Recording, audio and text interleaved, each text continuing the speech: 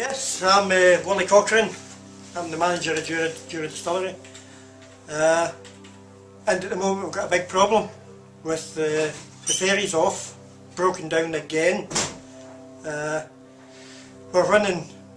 ferry's running on the passenger service only, not taking any vehicles. Hopefully they're going to put a 6-car ferry on during the week, which would allow us to get some yeast over, but we won't be able to get any malt or any oil or any draff away. So we could come to a stop by, I would think, about Friday morning. And the productions are not happening at the moment?